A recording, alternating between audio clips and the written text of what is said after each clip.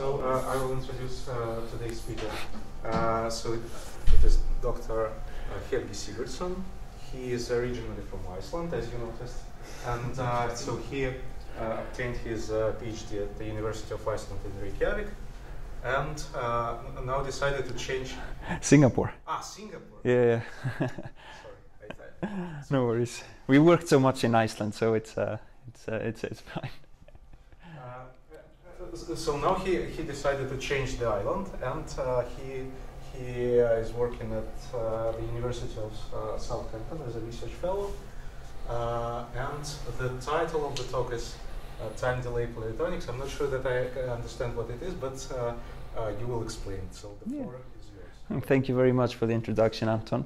So it's really nice to be here in Wolverhampton and present the work that we are doing at the University of Southampton, which is in a group of Professor Pavlos Lakodakis, who has really a wonderful group of people doing experiments on polaritons and polariton condensation and strong light matter coupling. So, and the title of my talk is Time Delay Polaritonics, because as the title says, I want to show that apart from what is conventionally regarded as the interaction between two quantum ensembles, that if you go to a certain limit, you actually have a wave mechanical effect which is governed by time delayed coupling. So an action from one oscillator on another oscillator takes some time, real time, to actually propagate and influence the other quantity. So, but before we go into all that, I'll have to introduce what is the platform that we're working with. So what is the exciton polariton, this particle that we are going to be working with in our condensed matter system. So the system in question is a microcavity, so microscale mirror cavity, which confines light very, very efficiently, right? So what you do is you have some dielectric back mirrors which allow the transmission of light into the cavity, but this defect-like cavity traps the light. It bounces many times back and forth, and then eventually, of course, it escapes. But having it trapped for long enough is what we are looking after, because when it is trapped long enough, it will interact with any kind of an emitter that we put inside the cavity. So for example, here we have put a semiconductor quantum well, which is effectively two-dimensional. It's just maybe 10 nanometers in the longitudinal direction, but millimeters in the transverse direction. And in this quantum well, there are optical resonances, and it is and specifically the one that we're looking at is the exciton resonance, which is the bound state of an electron excited from the valence band up to the conduction band, and because of the Coulomb interaction, it binds with the hole which is left behind in the valence band. So, and how do you describe in this interaction between the light and the excitons in these systems? Well, you go to a procedure which is well known in atomic optics, which is that you regard the exciton as just a two-level system. So you can send in a photon, you can absorb the photon. Sorry, the electron absorbs the photon and jumps up to the conduction band. You have the exciton, and then the cavity photon mode can perturb this exciton to re-emit the photon, and then it can reabsorb the same photon, re-emit it, and repeat the process many times. And this is possible because the photon is trapped for a very long time inside the cavity. So this is a form of coherent coupling, and if you write this James Cummings type of Hamiltonian, you simply write the modes of the excitons. Sorry, not modes, there's only one exciton mode, but it's in the momentum basis, the K is a momenta. You have the dispersion of the photons, and then some constant coupling value, which is usually called the Rabi frequency or the Rabi constant. So, how do the dispersions look like in this cavity system? So the photon dispersion, because it is quantized in the longitudinal direction, in the plane of this quantum well, it will take approximately a parabolic dispersion. So we say that the photon inside the plane of the quantum well has an effective mass. And this mass is 4 to 5 orders of magnitude smaller than a typical electron mass. So it's a very, very light particle. And because it is so light, if you want to plot the parabolic dispersion of the exciton, it looks almost flat because the dispersion of the exciton is just, it's much, much heavier. So you really are working with just these two dispersion branches, and now when they're coupled together through the Rabi frequency and you diagonalize your system, you get new eigenmodes. So this is just the problem in linear algebra where you're solving a 2x2 matrix and you have some off-diagonal terms, everything is symmetric, and you solve for the new eigenmodes of this matrix and you get symmetric and anti-symmetric eigenvectors. And that's basically these modes. So you have the upper polariton branch, which appears here, and the lower polariton branch, which appears there below. And what's important to know is that these polaritons, these new eigenmodes, they are composed of both exciton properties and photon properties. So what this means, I'll come to it, what it means in just a second. But how it looks like in experiment. So this is just very crude plotting of the dispersion. But if you look at the light coming out of these cavities in the strong coupling regime, you see very clearly these branches belonging to the polariton modes.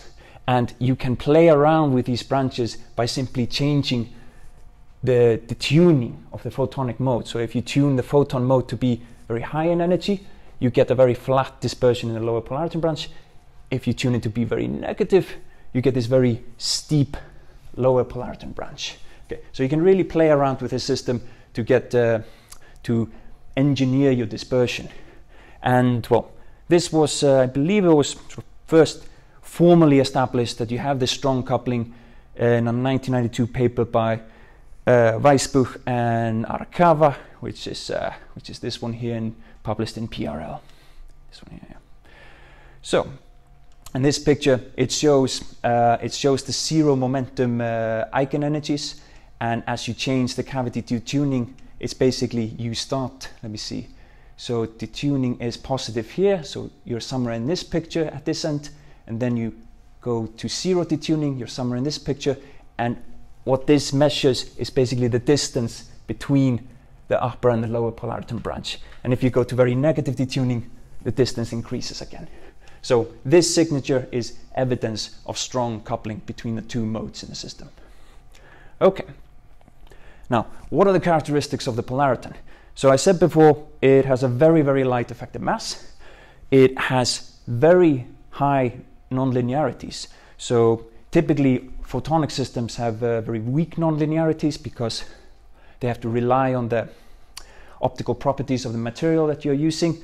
But here we get very high nonlinearities because the excitons, they interact very strongly with each other. So what do I mean when I say nonlinearities? I'm talking about that you have these you have interactions between two particles. So two particles can come from somewhere far apart, and they can exchange momenta, they can exchange spin, they can basically interact. And this gives nonlinearities in your equations of motion. So, and then finally, it is very short-lived. So because you cannot create ideal cavities, the polariton will at some point decay out of the system because the photon escapes.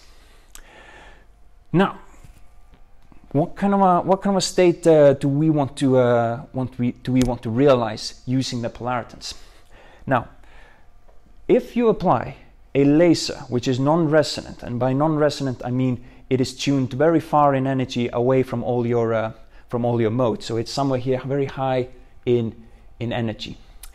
If you apply this non-resonant laser and you excite a lot of electrons in your system, they will undergo some relaxation through phonon interactions, because the lattice is kept at typically very low temperatures, 8, 6 Kelvin, maybe 4 Kelvin, it depends. And for those who are curious, the material in question is usually gallium arsenide, indium gallium arsenide. These are very typical semiconductor materials to get to couple to the exciton resonances. Now, as the hot electrons relax in energy, they approach the point where they start coupling coherently with the light, and you start getting polariton formation. And if your particle intensity is high enough, they can undergo scattering, stimulated scattering, into a macroscopic coherent state. So what I am skipping here is classification of something that's called a Bose-Einstein condensate. And what is a Bose-Einstein condensate? It is a phase which appears due to the bosonic statistical nature of bosons, such as some integer spin cold atoms or magnons or even photons themselves, and polaritons, because they have integer spins. And this Bose-Einstein condensate is really all the particles occupying the same quantum state in unison. So they all occupy the same phase and have all the same properties of this ground state.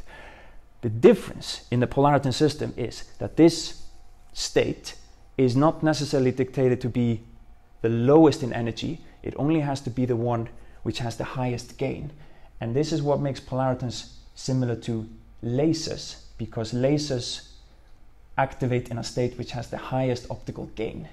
Okay, so the message that I'm bringing here is that you have some incoherent ensemble of particles here, and then at a critical intensity, the particles jump down the dispersion and occupy one massive coherent state. And the signature of this is a huge coherent emission coming out of the light of the cavity. So this is a very pioneering paper, 2006, by the group of Devaux and Zidane, where they see a sudden build-up of emission in real space. So it's so you start with something that's pretty broad in real space, and then you pump harder and harder and harder, and suddenly you see that the coherent emission becomes huge. It amplifies, it basically jumps in intensity, and you see a massive reduction in your k-space occupation, which means that all the particles are going into the same quantum state. Okay, now the trick with this system is it is strictly non-equilibrium, which means that as soon as you turn off your laser, everything vanishes. Okay, then there is no more. You have to continuously feed power into the system in order to see something like this. So this is what we call a driven dissipative system, or a non-equilibrium condensate. Okay, and it has basically both the properties of a conventional Bose-Einstein condensate, but also some of our understanding from just laser theory. Okay, and in this talk I want to discuss what happens when two of these condensates are put close to each other and start interacting with one another. So this is quite a fundamental problem to study, because now we can generate these condensates quite easily in these cavities. So it's quite important to know how do they speak to one another. Okay, so I want to talk a little bit about nonlinear oscillators and how things become quickly completely intractable, just for those who are maybe not familiar with how things are in reality. So you just think of a simple harmonic pendulum, very beautiful, very easy, works for small angles, and you can solve everything quite nicely. Now, let's say you do a real pendulum, where you now replace, you have not small angles, but you have arbitrary angles, and then you have to describe this pendulum with the sign of the angle which is oscillating about. It's supposedly written simple pendulum, but it's almost impossible to solve this. Okay, and then if you go to the absolutely realistic case, a pendulum with some dampening, like the drag of the air or whatever, which slows it down and makes it converge to its local potential minima, this thing here, you just quit science, because this cannot be solved properly at all. Yeah. And it's so weird, because it looks so innocent and easy, but really this is not something you can write a very nice solution to. So really, nonlinear oscillators are a challenge for scientists. Now, as an example, I want to show the Huygens pendulum synchronization. This is a really nice animation. So here you have these pendulums, which are all coupled together. So they're coupled to some environment, because they have what's the name for it? sorry, it's escaping my mind. It's not inertia, but this is the awkward part. I know the Icelandic word for it, but I've forgotten the Icelandic word. So they sit on top of this platform, and the response from one oscillator is instantaneously transferred to another oscillator. Because why? Because the force that goes along this platform goes with the speed of sound, right? And the signal propagation is much faster than the period of this oscillation. So this is a type of a system which you can really regard as not being time delayed, but an instantaneous coupling. Okay, just to give you a reference. So, but why was I talking about oscillators? Now, it turns out that you can regard these condensates as nonlinear oscillators. So often we write very discretized form of equations to describe interactions between condensates, and these equations are analogous to nonlinear oscillatory equations. So as an example, I want to talk about trapped cold atom Bose-Einstein condensates, which you can, so what you can do is you can cool your system, and this is an atomic condensate. You get some coherent population here, and then they can tunnel through this tiny barrier here between. And what happens is, depending on this barrier and your initial conditions, you can get coherent oscillations of these particles from one well to the other. So here they are. So here they start all the way over here, and now they've transferred all here, and then they're transferring back. So this is called a bosonic Josephson oscillation. Okay, and just as a simple schematic, you're really just analyzing two wave functions coupled across, which can tunnel through this barrier. And if you write some nonlinear Schrödinger equation for it, you can get really rich phase space dynamics depending on the coupling strength and the initial conditions. You can have states that have very weak oscillations in particle density and phase. You can have states which go through a cyclic orbital behavior in particle density and phase. So really, just this simple system shows a lot of rich dynamics. Okay, so this was the quantum version of nonlinear oscillators. So we're going to be using that as a bit of a basis for the next slides. Now, going back to polaritons, because the previous slide was about cold atoms. How do we analyze the interactions between polaritons which are trapped in some potential landscape? Okay, so you have some particles here, and they can tunnel through a barrier and exchange energy. So usually how we do it is we analyze the problem using something that's called tight binding procedure. Okay, and this procedure relies on that you do not have large phase gradients in your system, because you're supposed to be occupying the ground state of your trap. Hence the name tight binding. You're deeply trapped in the potential landscape, and that the overlap is relatively small. For polaritons, this can be realized in a number of ways. So one way to trap polaritons is to excite a circular beam. So if you excite with a circular beam, you will get condensation inside the center, away from your optical beam, and the polaritons are trapped here inside. So you start with some thermal clouds, and then they become trapped inside your optical excitation scenario. And another way is to create, this is very tiny, but if you can see it, these are edged micropillars. So this is some electroscope image of these of the cavity. And what you can do is you can really etch structures which confine the photonic mode, such that you can play with the polaritons really as just droplets. So they're really localized, and they occupy just one state dictated by the boundary conditions of your system. So trapping polaritons, no problem at all. And we can use tight binding procedure to describe the system. Now, because we have a mathematician here, I wanted to add this slide just to give an idea of what is the equation that we conventionally use to describe these kind of systems. Because just a few equations can be more illuminating than 30 slides with pretty pictures. So how we describe the spatial temporal dynamics is we write a Schrödinger equation for the particles traveling in the plane. So this is just the Laplacian depending on only the x and the y coordinate. So there is no third dimension, there's no third coordinate. And then we have some potential, which is dictated by some particle reservoirs which do not belong to the condensate. And then we have some nonlinearity here. So notice everything in these equations is linear and nice, except for 2 points, here and here.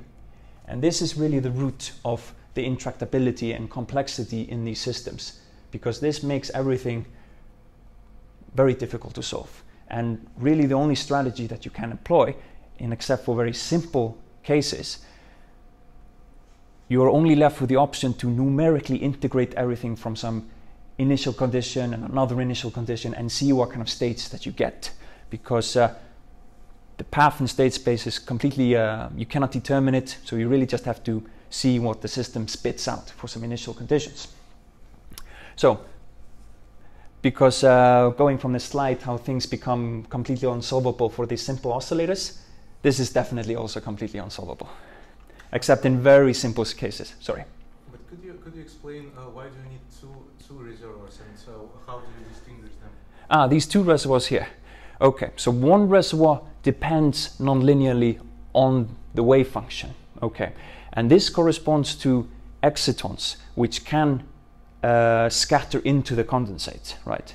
They satisfy the energy and the momentum conservation principles to scatter into the condensate.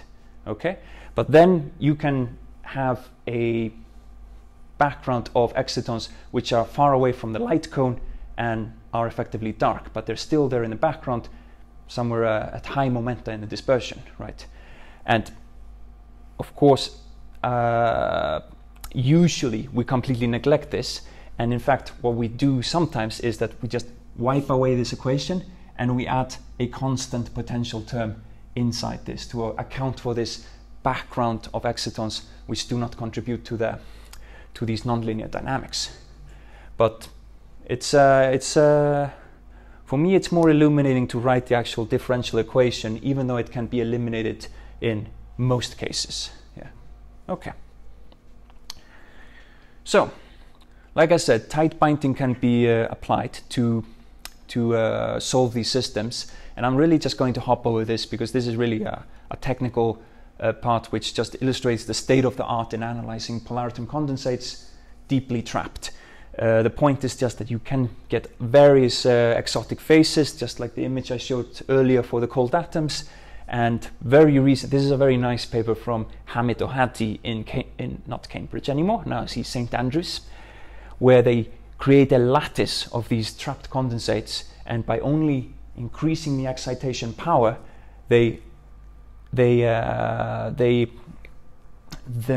number of particles becomes higher, and they lift up a little bit out of the trap, and they couple strongly enough to completely synchronize, as is shown in this schematic here. And this is completely reproduced by just using some stochastic tight binding model. So very, very nice. It tells us that this works.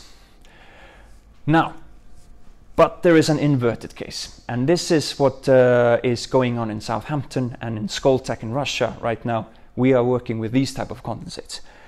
So what is this? So this is a very, very tightly focused non-resonant laser. And instead of a trap, there is nothing. It's just an open system. You generate a lot of polaritons here, a lot of excitons and a lot of polaritons. And so your system is really just an open system with one potential peak, which the polaritons appear on, and then they convert their potential energy into kinetic one and flow away from the pump spot. Okay, this is the unique thing about polaritons, because for atoms, cold atoms, you need to have some trap, you need to have some ground state. But here you can create your condensate by just driving the system hard enough. Okay, so really it is like a laser.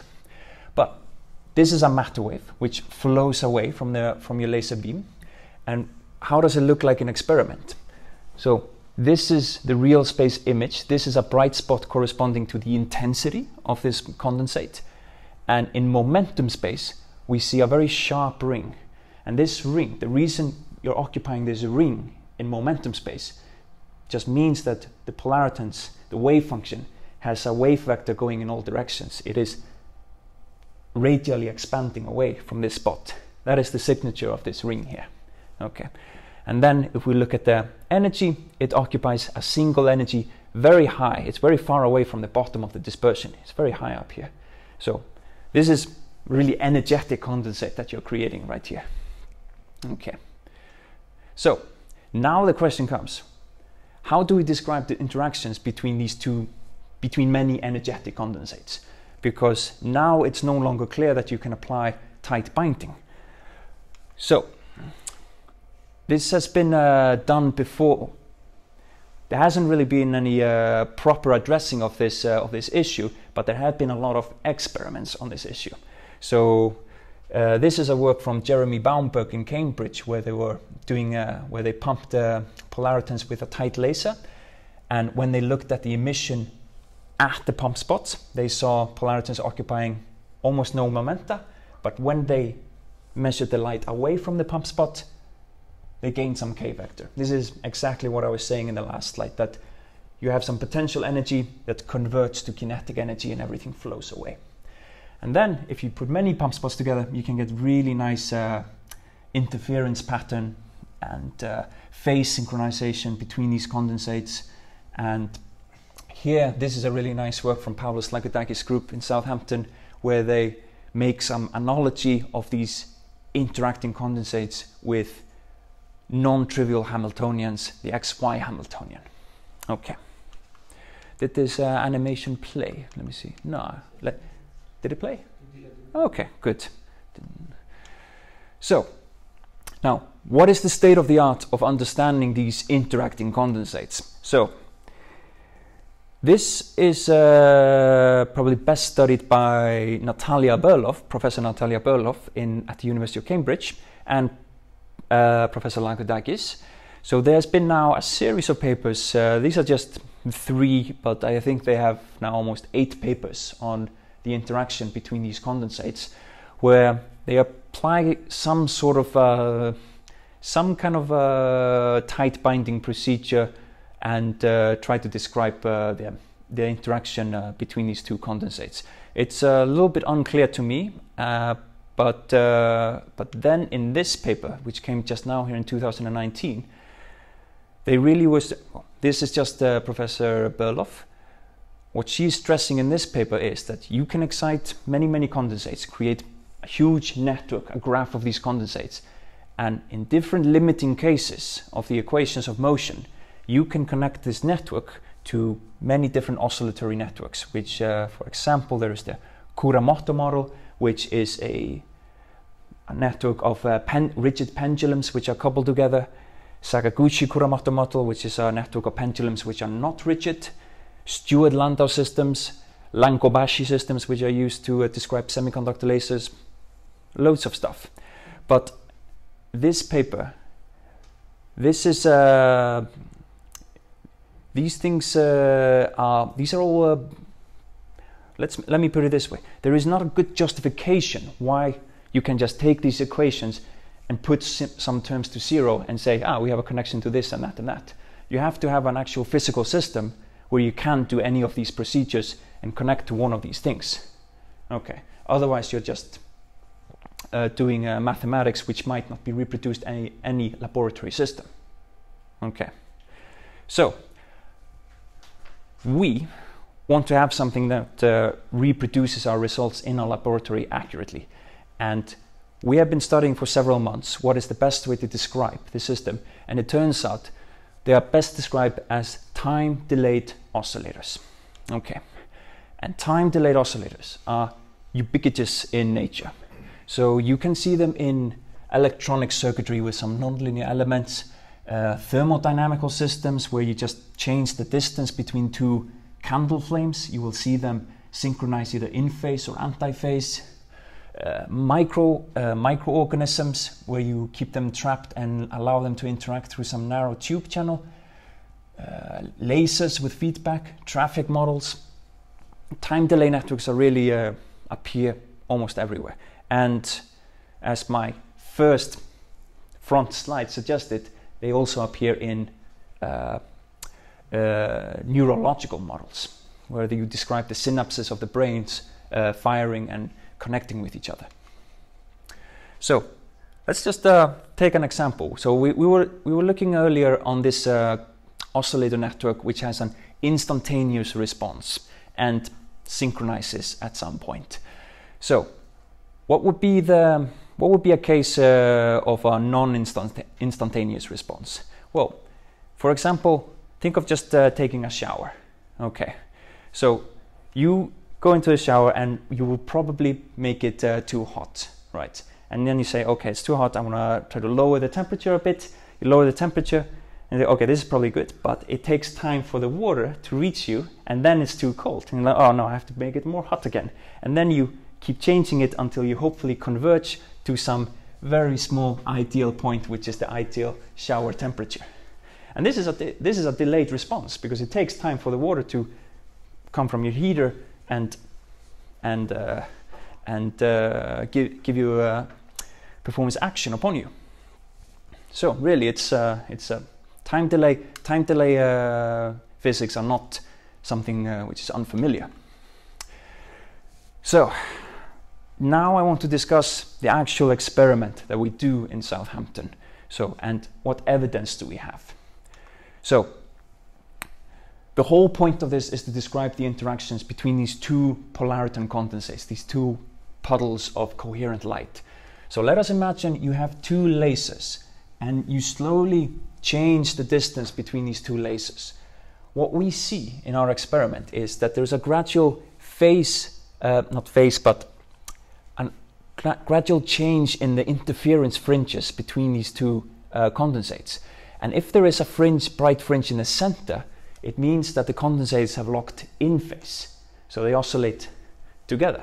But if there is a density minimum, a dark fringe in the center, it means they have locked pi out of phase.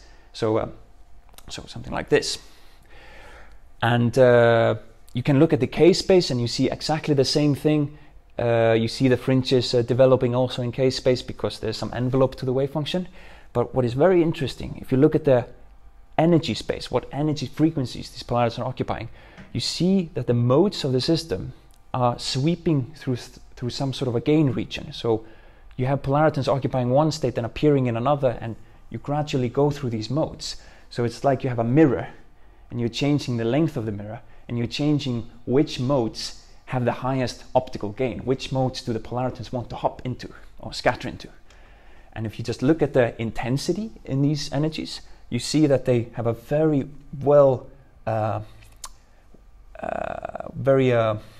nice oscillatory change in particle intensities. So really there is something very regular going on in our system. So another thing we can measure is where are these energies, what energy are these bands occupying relative to the bottom of the dispersion? If you plot the value of the frequencies of these polariton intensities, you will see these successive bands appearing. And here the blue bands correspond to the odd parity or the pi out of phase system, and the red bands to the even parity, which is in phase system. And what is remarkable, that these bands, you can find the same kind of structure in these bands in other time delayed systems. So this is a very nice paper about time delayed electronic circuitry, where they show antiphase, in-phase, antiphase, in-phase bands, which even have the same shape as the bands in our experiment. So really we seem to be onto something, that there is indeed a time delayed interaction going on here, which is dictating the synchronization.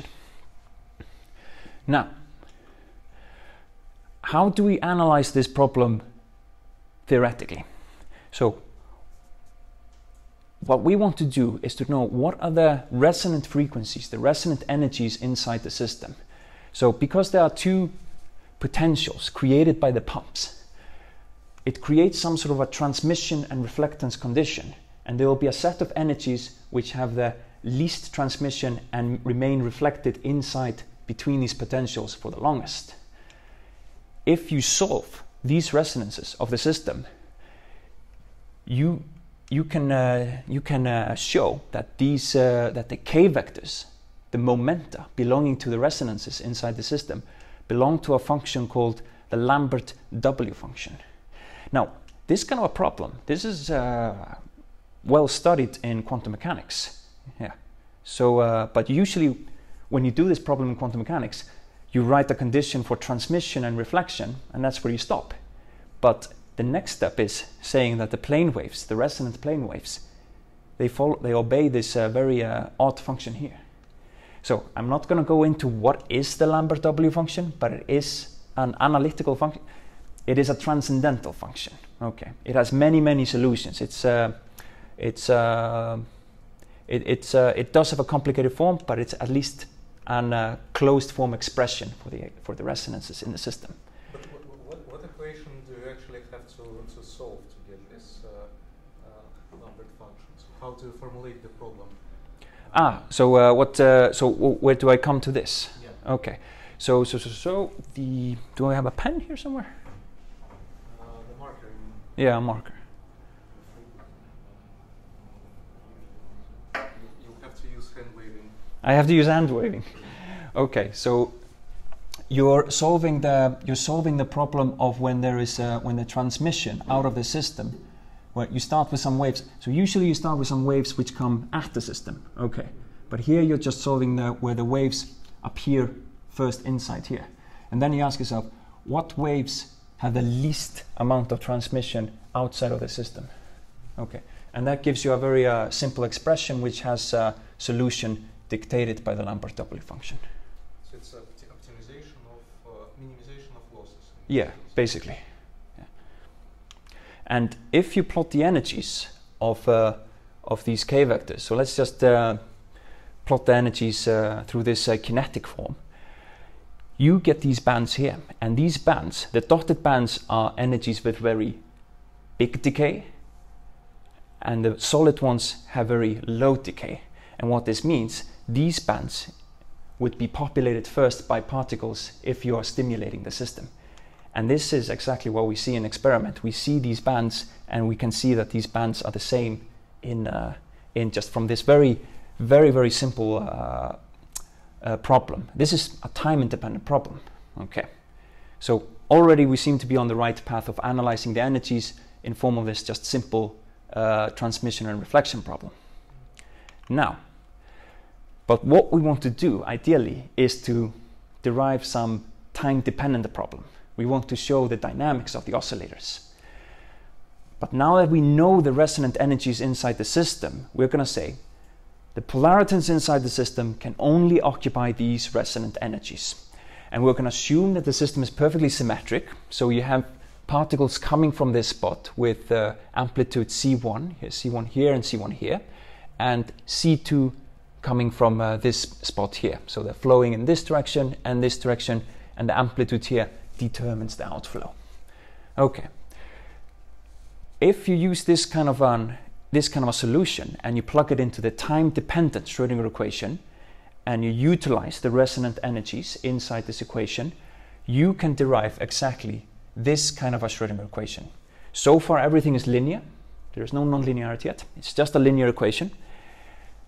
This term is just some self-energy which the polaritons occupy. This term is the interaction of this polariton with this one here.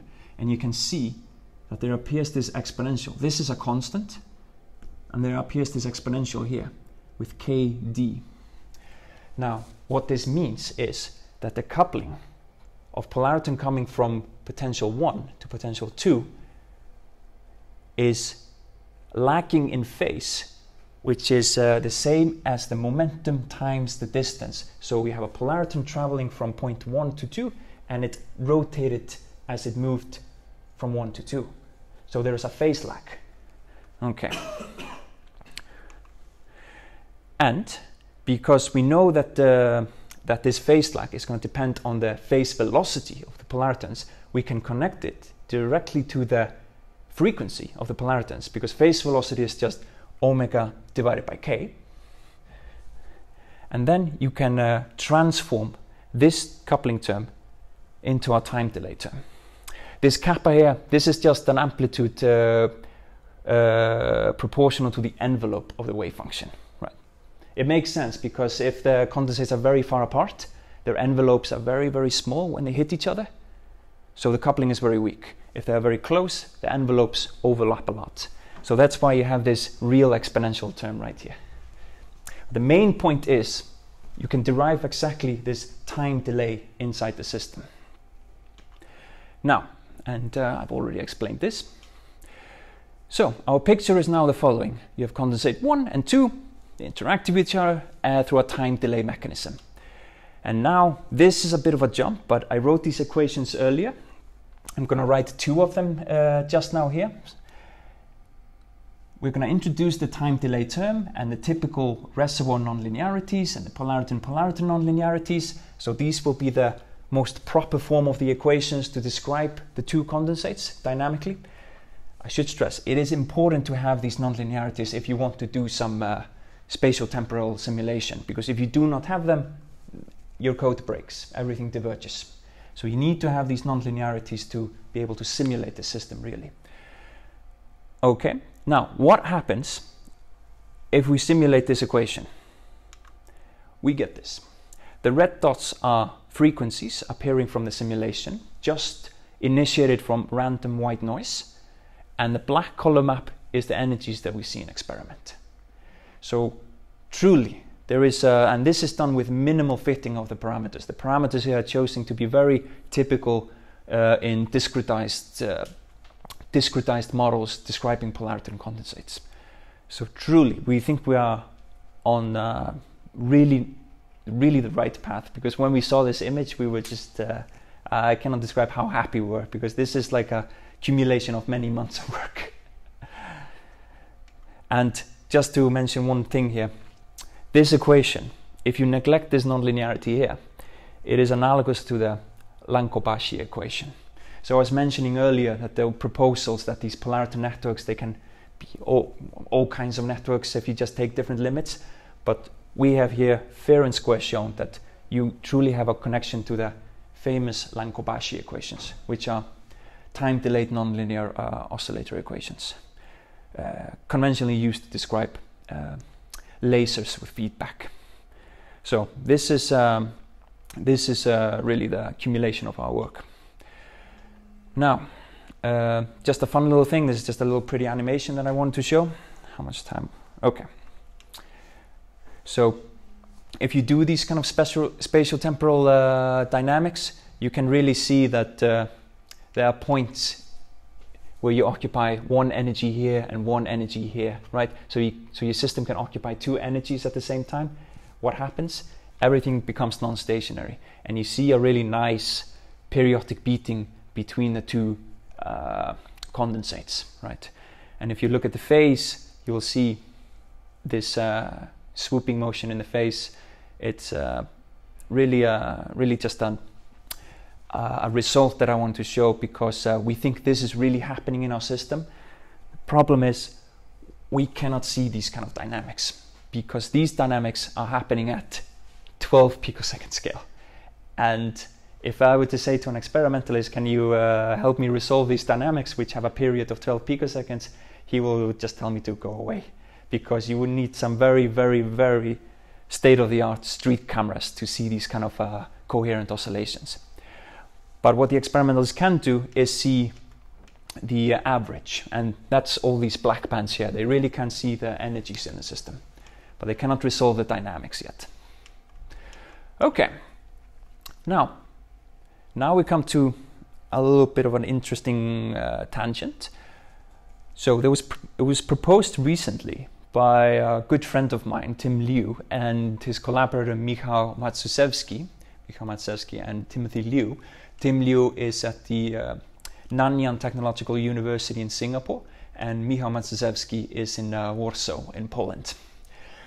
They proposed you can use these polarity and condensate networks for neural computation. So you can design something in the laboratory which you can use as a black box to do very complex signal processing, and it spits out an answer which is the desired answer which you train it to give. Okay, this principle is based on something that's called echo state networks or liquid state machines. It's really just using a very complicated dynamical system and training it to give you the answer that you want, given some input. And they did some calculations using a continuous input of lasers inside a system of condensates. And the lasers took up the form of some numbers. So this is the MNIST data, where you have a million, maybe not millions, but thousands of different handwritings of some numbers. And the point is that given this input, the polarity network should tell you you have a 0. If you write something that looks like 1, it should tell you you have a 1. And these dynamical networks are really efficient because of development in training techniques. They become really efficient in solving this continuous time input problems. Okay, so you see this axis is time, so it's like a laser that rises and then drops, and this is the information that you're putting into the system. So really fascinating. And the key point here is that these systems, they work even better when they're time delayed. So this is what we want to do. All of this is done with just conventional networks, but what we want to do is to see, can we bring our network, which has time delay, into this picture and create some kind of a, like Fabrice said yesterday, some Polariton brain, which will hopefully solve all of our problems. Because you can use it for probably logistics and economics, and for biology, looking at protein folding and so on. You can potentially use these neural networks for so many difficult tasks in reality. So I think I am going to just stop here, because the next parts are about block band engineering, but I think I've really just put all of the powder into this, so I'm just going to skip these things here and come to the conclusion and outlook. So the conclusion is that we have, for the first time, shown that coherent matter waves can interact as time-delayed oscillators. There are some approximations in our theory. We are still addressing to make writing the equations in a most accurate form as possible, but the preliminary results show that there is really good agreement using these time delay equations. And they have always, in the perspective of condensates, they have never been used before. So this is really something new. And the idea is then, can we then bring this to huge graphs, networks of these condensates, and create something that can compute very difficult problems?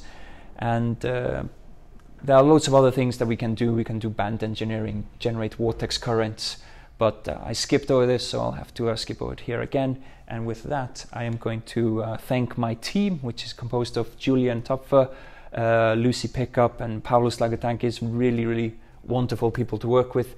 And also acknowledgements go to Professor Natalia Berlov, Kirill Kalinin, Professor Wolfgang Langbein, who designed the sample, or grew the sample, and Professor Janne Rusakowski in Lancaster University, who has very interesting discussions with about describing these systems. And here's just a video showing the candle flame oscillators oscillating in phase and anti-phase. So again, time delay networks. And yeah, thank you for your attention.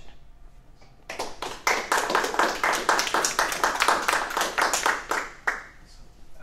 should ask if there are any questions. So this business of Polaritonic simulator is still going on? Is it something you're trying to do in Southampton? So the simulator. So what is the simulator? The simulator is using these networks to somehow heuristically find the ground state of a spin Hamiltonian with random coupling. So something that's very difficult to do. This was the initial development in 2016, and we are still looking into it. But with this coming into light, the time delay and the fact that you're occupying many energies at given distances, it really puts a damper on simulating these spin Hamiltonians, because the original theory of simulating these spin Hamiltonians relied on that everything would occupy a single frequency. So you wouldn't have some non-stationary oscillations. The phase would be frozen everywhere in the lattice. But now we see you have a lot more than that. You cannot just arbitrarily play with the distances. You will have oscillations everywhere. chaos potentially, because these time delay networks, they are very susceptible to chaos. So we are thinking about it, but right now it's not looking so positive as it did 3 years ago. So this looks more promising, yeah? Well, the angle of the neural networks, for me, it looks more promising because... okay. In the Polaritonic simulator case, there was this argument where there was some quantum advantage, quantum effect, like entanglement or going beyond classical calculation. Was this in the Nature Materials paper or some other paper from Natalia and Pavlos? Well, that's my question actually. I mean, it was never clear for me if they claim that there is quantum advantage or not in the principle of the simulator. Since you are saying that now you are moving to something else, I'd like to shift the question as well to this new target. Is there the possibility to bring some quantum advantage in this neural network? As for a quantum speed up, I honestly do not know. It's right now everything is done. I do not think there is a quantum speed up. It's this whole neural network idea is based on everything being done classically, and so I don't quite see how quantum speed up is going to enter. But anyway, the interactions are on a picosecond time scale. They're very, very fast, and you can do a readout after evolving your system for maybe 100 or 200 picoseconds, and that's enough for you to do an input and a readout. So the whole computation happens on maybe 200 picoseconds, and that's much better than photonic systems. I'm sure there are advantages in using Polaritonics for classical physics. At least from some people, like Penrose for instance, argue that maybe there is some quantum effect in the brain to have consciousness or things like this. It's still very open question. Probably it's on the side, nobody actually looks at quantum effect, quantum mechanical effect for neural networks. Yeah. But maybe it's something that Polaritons could try to investigate, because over classical systems with neural networks, I don't think that Google, when they do this machine learning, they have the possibility to bring quantum mechanics into their stuff. Well, it might be something that, at least if it was an argument for the Polaritonic simulator, it might be an asset for this.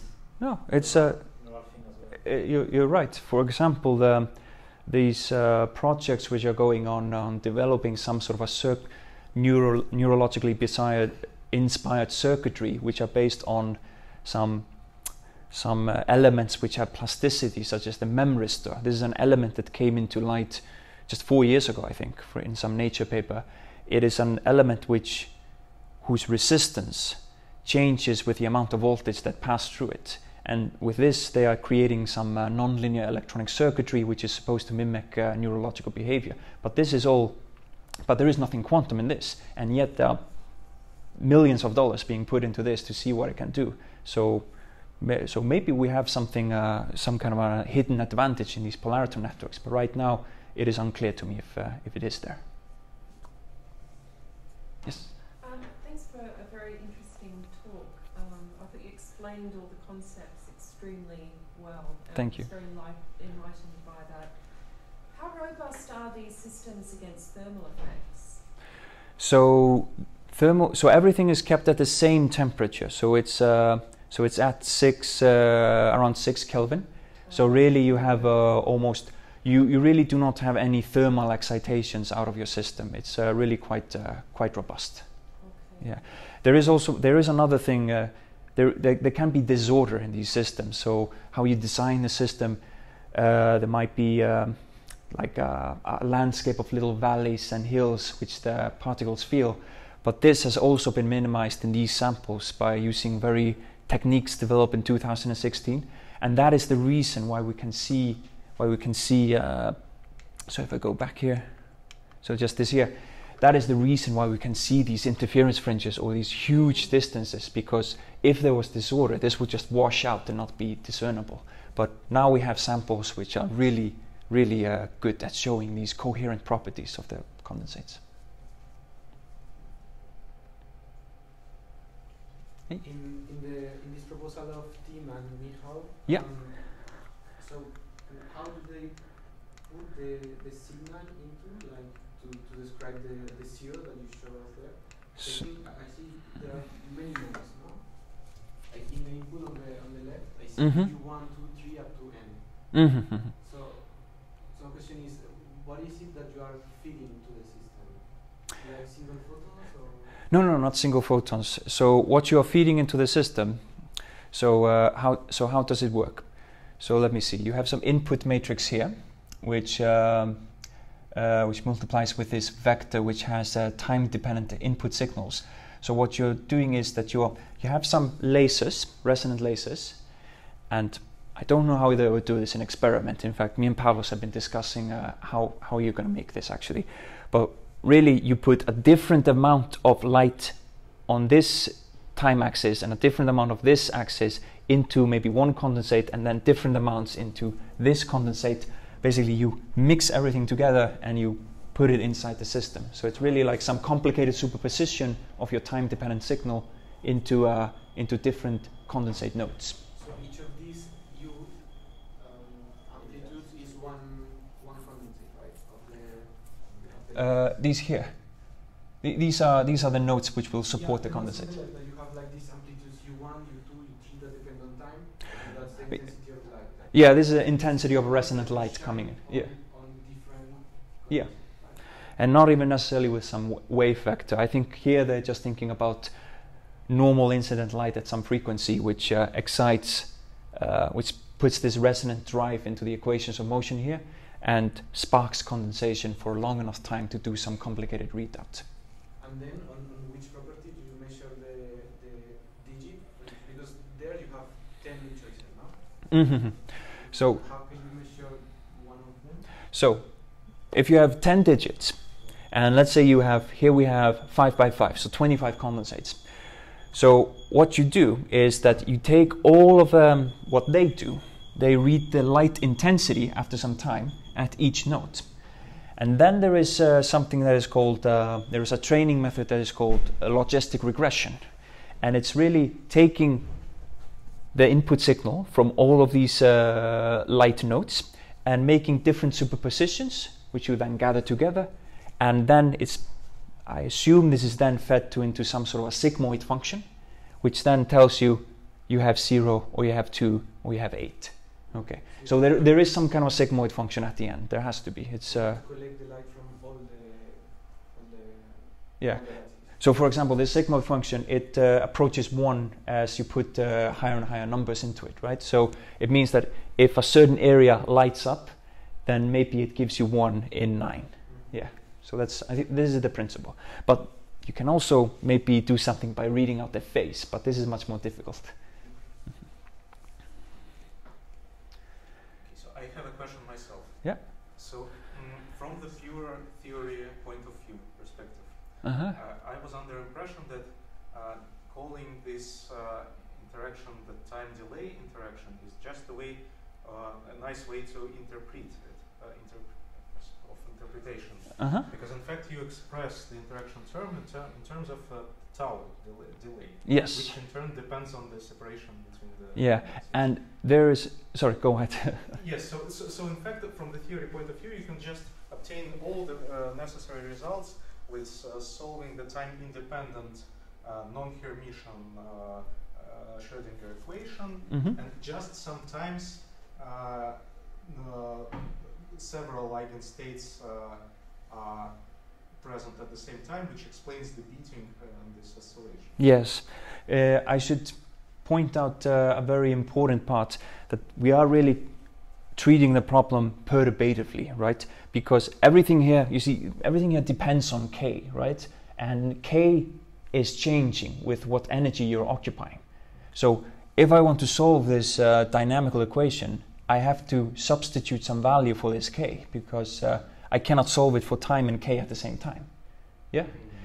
And this is like a perturbative treatment. We put in K, which corresponds to the outflow of an isolated condensate. So it's really like perturbative treatment, where the first order correction depends on the properties of the unperturbed wave function. And so you put in the phase velocity of isolated condensates, and then you solve everything in time.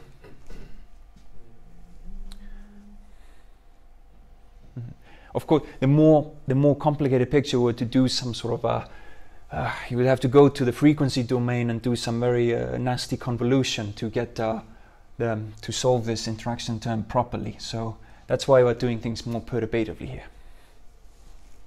I'm just saying there are you can't do this. There is more to the story, I see. but just this approximation still gives a very good agreement. Okay. So if there are no more questions, then we can thank the speaker again. Thank you.